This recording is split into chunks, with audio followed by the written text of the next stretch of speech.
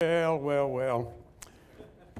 My dear friend who's in heaven now, Dr. Tom Malone, always said, or many times I heard him say, and that gravelly voice that he had, he'd say, he said, I want to be brief tonight.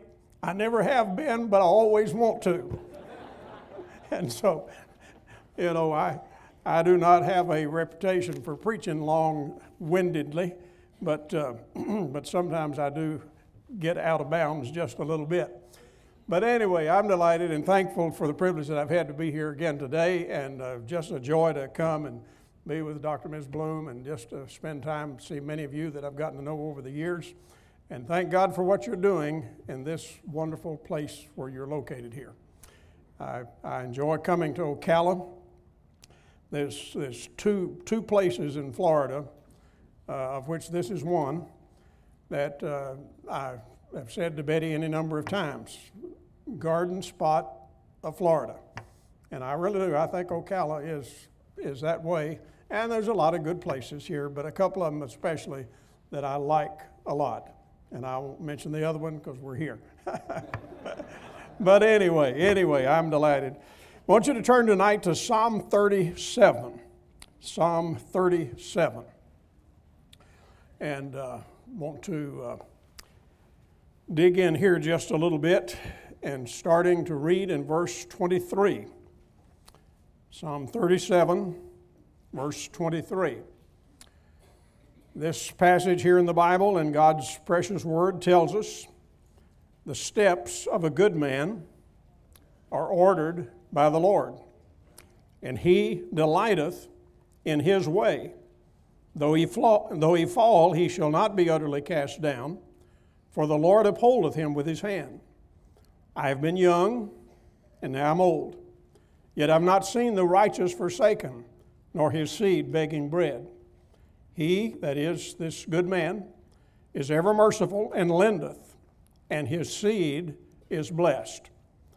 Now, when this passage talks about a good man, those of you that have been a Christian very long are going to remember that the Bible says in another place that there's none good, no, not one.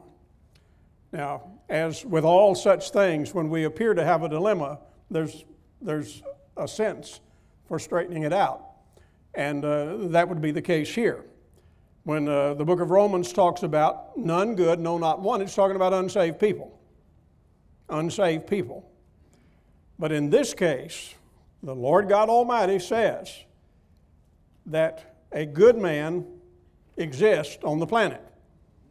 So how does he get there? Well, this passage tells us.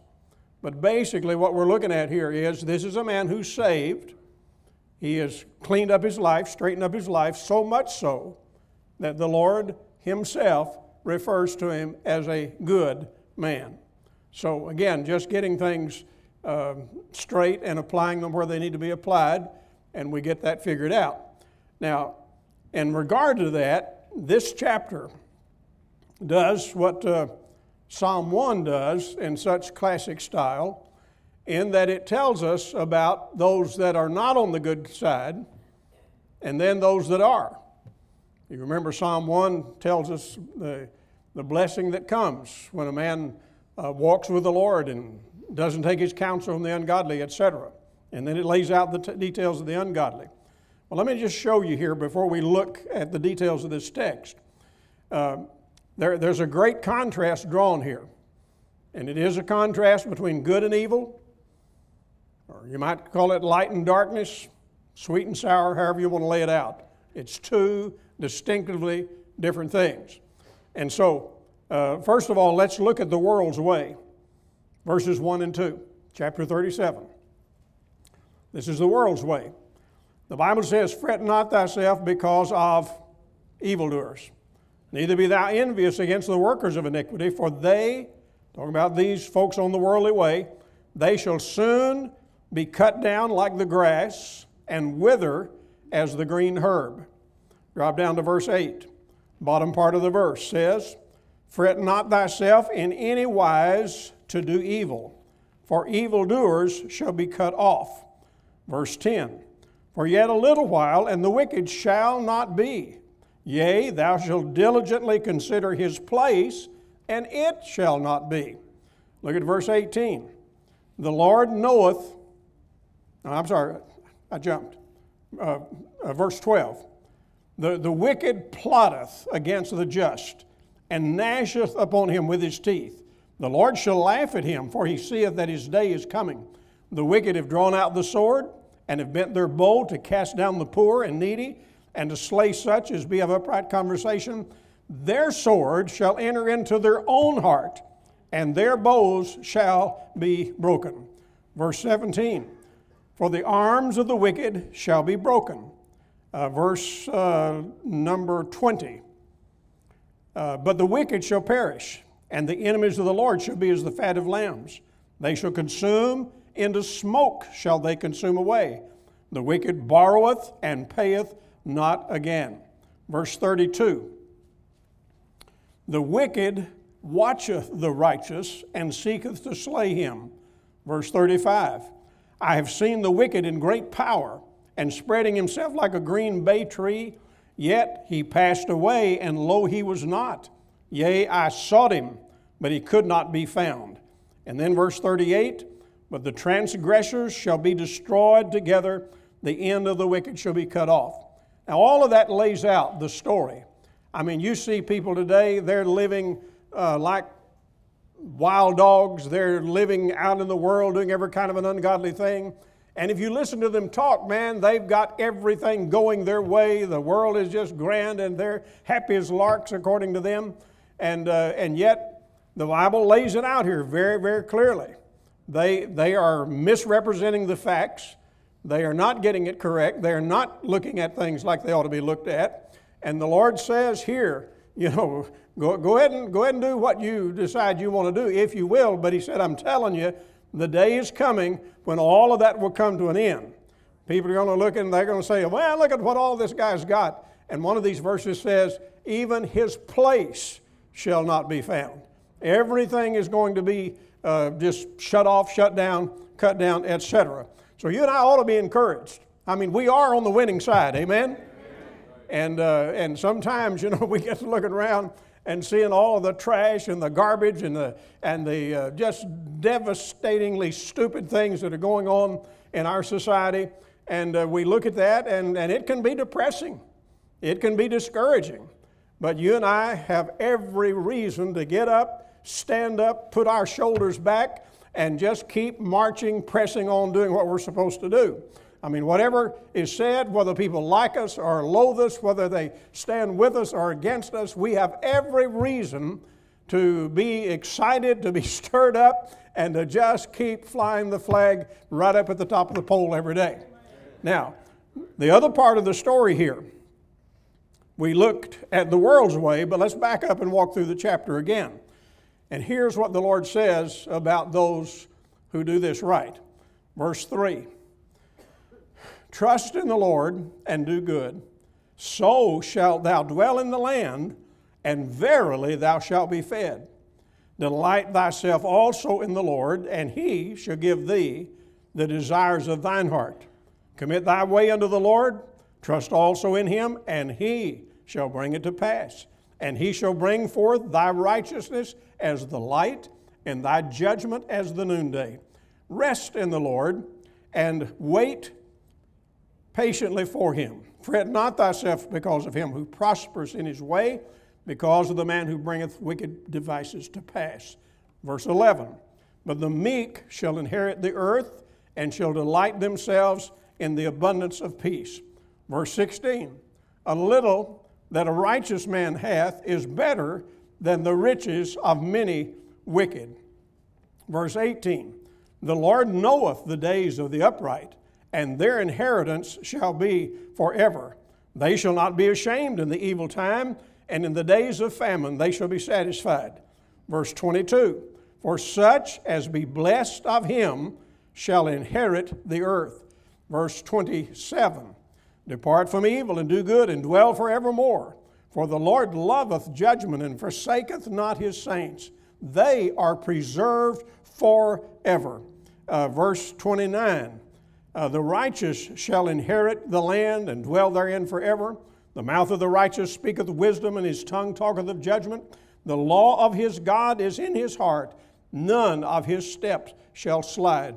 Verse 34, wait on the Lord and keep his way, and he shall exalt thee to inherit the land. When the wicked are cut off, thou shalt see it. Verse 37, mark the perfect man, and behold the upright, for the end of that man is peace.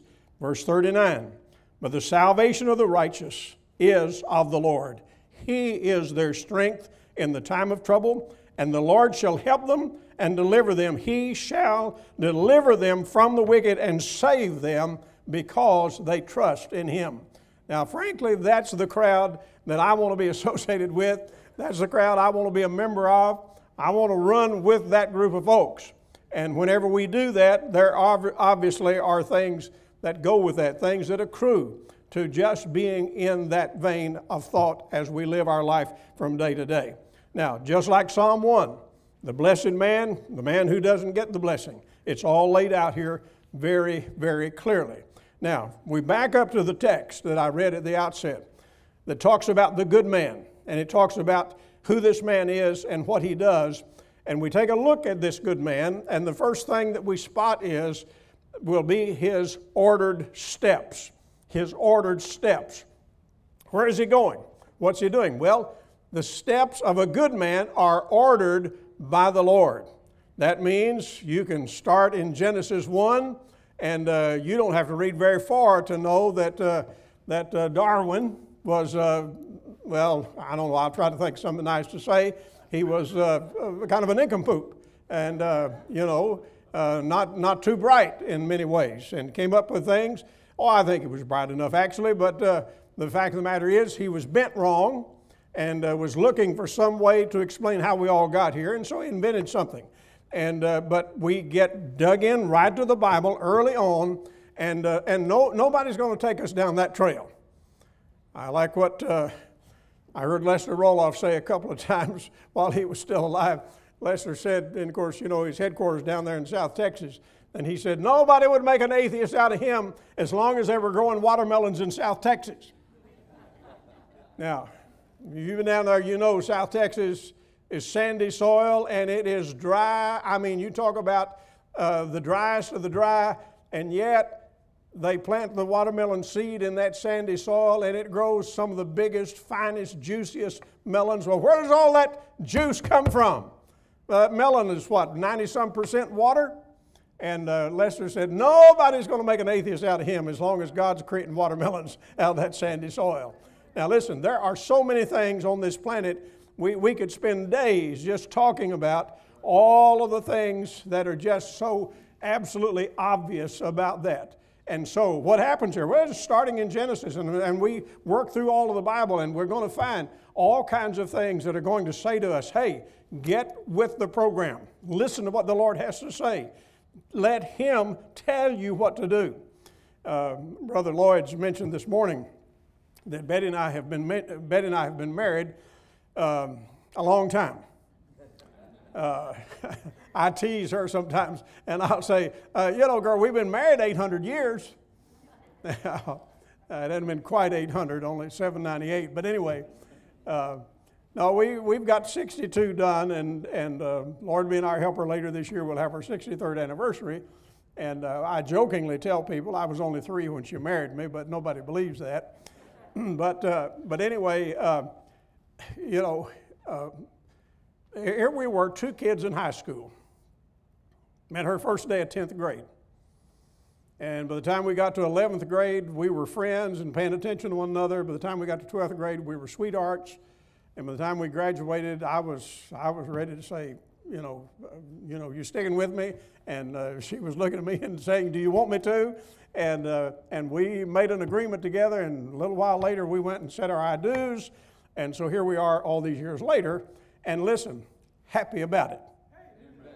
Happy about it. Now, you say, how did that all come about? Well, listen, now you all have met her, and she's a very sweet lady. She's a bright lady. She's got, literally, she is all of that. But you say, well, no, wait a minute. I'm not sure we would have made it except for the orders that we got from the book. We learned some things from the book about how to make marriage happen, how to live together in harmony, how to treat one another right, how to be good to one another, all those kinds of things. And listen, I'm looking at people all over this building. Some of you have been married a long time as well. And you don't get longevity and happiness after the longevity. You don't get that. You don't get there just by being selfish and by running with the world and doing all kinds of garbage things. You don't get there doing that. But if you listen to the Lord, then you can, as he said, got old. He said, I was young, but I got old. Well, you get some miles on you and still be happy about being married to each other. Now, a lot of us found out, you're perfectly happy, and then you have children. Now, hey, don't misunderstand me. We have a daughter and we have a son. We love them dearly, and they've turned out well, and we're happy and excited about that. But sometimes, even though everything's clicking for you in your marriage, but these children come along and they put pressure on the equation. And all at once, there's some more things we have to learn. So, Dr. Bloom knows my son, he and I have been working together. He's been my partner in the ministry for 32 years. And we've worked together, get along together, on the same page together. We never have any battles over philosophy or what we're into. We're just working together and enjoying it as we go. And you say, how do you get there? Well, once again, we found out there are some things in God's book that gives us orders about how to go about raising kids. Now, Betty would tell you, and I will tell you, we never one moment imagined that we were the perfect parents, because we are human beings, and if we had it to do over, we'd improve on some things. But I'll tell you this, we again and again and again listened to what we found in the book and tried to make that happen at our house. Now, again, we're not perfect at any of this, but the deal was, we're not doing this because Daddy's the pastor. We're not doing this because Daddy's a preacher. No, none of that. We're doing this because God is God. We're Christians. We're serving the Lord. We want our home to be the kind of a home the Bible says that a Christian ought to have. And I'm telling you, when you order it up like that, there's just good things in the offering. There's good things coming. It's true with business. I know some of you have got a business that you started, you're running. It's your livelihood. You're thanking the Lord for what He's given you and all of that. And I'm just telling you, plug in Bible principles in your business. Plug it in. Do it the Lord's way. Be honest. Treat people right. All those kinds of things. And it's just the way to go. When you get a reputation as a business person, you get a reputation that your word's good, that you will do what you say. The general rule of thumb is, people will spread the word and they'll gravitate to you, and you'll have more business than you can handle. And I've seen many a guy do it that way. And so I'm just simply saying, the good man, this guy, he got saved. He's walking with the Lord, and what does he do? He lets his steps be ordered of the Lord. Now, second thing that we notice in the text is, verse 23 says, that he, that is the good man, delighteth in his way, delighteth in God's way. So not only are we looking here at his ordered steps, but we're looking at what I'm going to call his borrowed delights. It's one thing for your children to do what you tell them, but the day comes that they start delighting to do what you tell them. That's a new day. And sometimes we start following the Lord. Well, yeah, this is what God said do, and we'll do it. But whenever, and at that stage in the game, whatever delights we have, we may have to borrow from Him and just say, well, Lord, you said you would, and we're waiting to see if you will. And we're borrowing delight from Him. But there'll come a day, if you'll do this and do it and do it and do it, there'll come a day when you will say, oh my, it is good, it is right, it is blessed, it is sweet. We like what we've done in letting the Lord order up our life. And whenever we delight in His things, we are on a good page. Look at verse 24 that talks about what I'm going to call his promised rebound. The Bible says this good man may fall, but he shall not be utterly cast down. What does that mean? It means he's going to get up. The stock market may have crashed on him, but he's going to get up. He may have had some kind of a thing happen, his house burned down, but he's going to get up. On and on and on, all the kinds of things that happen. I had a communication this afternoon with a dear friend who just a few months ago, his grown daughter was murdered. But he called to tell me that even now, a few months beyond that several people that she was acquainted with have gotten saved and are now in church with them, even though she's gone. And they were not in church at all while she was living. Now, you know what's happening with them. Now, I'll be with him in a couple of weeks in meetings. I've been preaching for him for about 20-some years as well. I've been brokenhearted with them. But at the same time, you know what I say, they've had a sorrow that nobody should ever have to endure. But he's getting up. He's getting up off of where they've been knocked down. They've had their props knocked out from under them. But I can see him, he's getting up. He's getting his feet under him again. The church in Atlanta that I've been preaching in more than 30 years. And families connected with that church. Last year, there were 3 families in that church that had a young adult murdered in that one church, and it's not a large church. And I mean nobody being an outlaw, nobody being off in dirt and trash that they should be in. I'm talking about young people that were good young people, and three different families in that church were touched by murder.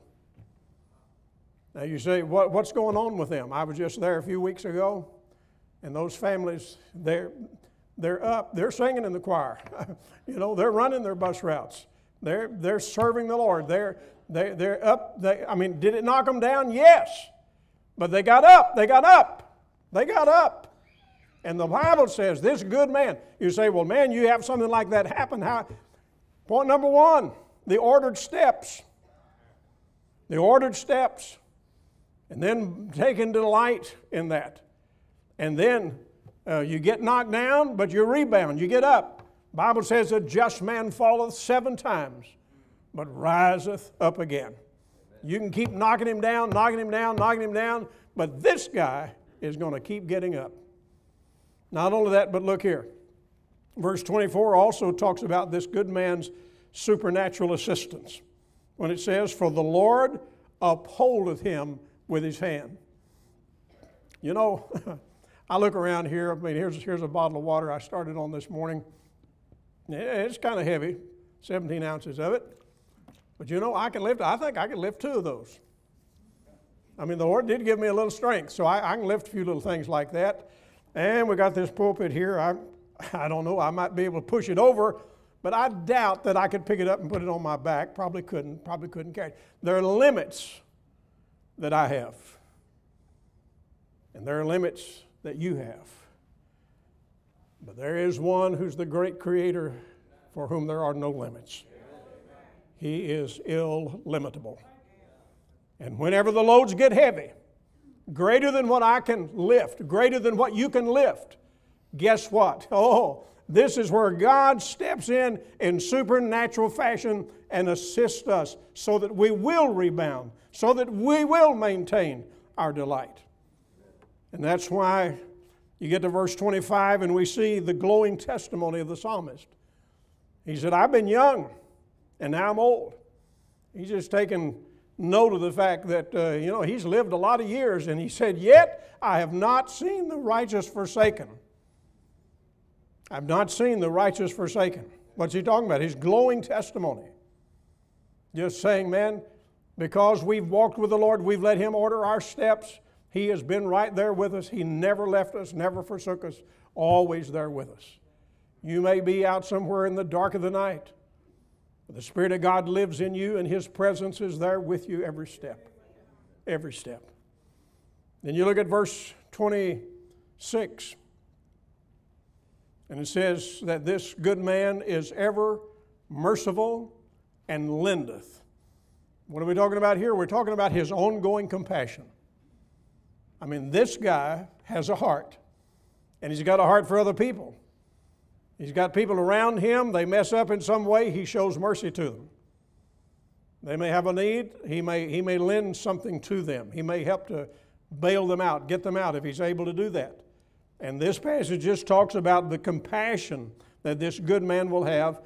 And then the bottom part of verse 26 says, and his seed is blessed. Talking about his long-term influence. You know,